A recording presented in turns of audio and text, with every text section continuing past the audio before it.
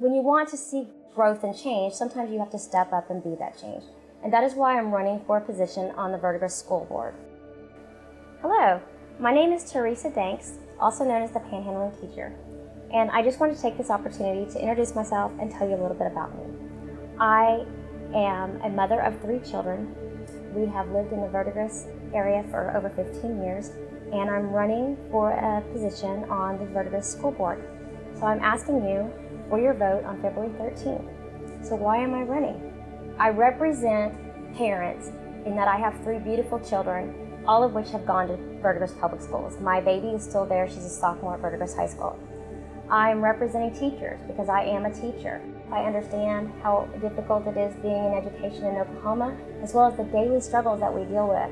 We have a growing, diverse population of students, and our teachers need great resources so that we can give our children the education that they deserve. And I want to be part of that. I want to be part of hearing their voices and making sure that they have what they need so that your kids are getting the best education possible.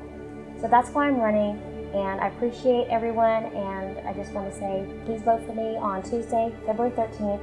Thank you, and God bless.